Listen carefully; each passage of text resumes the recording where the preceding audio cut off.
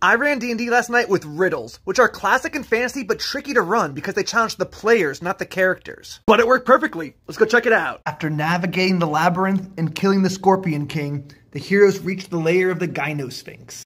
Impressed with their intrepidness, she offers the heroes a reward if they can pass one final challenge. This treasure yours soon will be if answer first my riddles 3. Fools guess wrong and I attack, or leave in shame and don't come back. King without crown, gold without wealth, pride without town, but power and stealth. Easy to lift, hard to throw, soft as a lamb, yet deals death with a bow. After getting the second answer, the Sphinx pounces. Our game is now over, say a final goodbye. To be ripped by my claws, just speak a lie. To be torn by my teeth, give a truthful reply.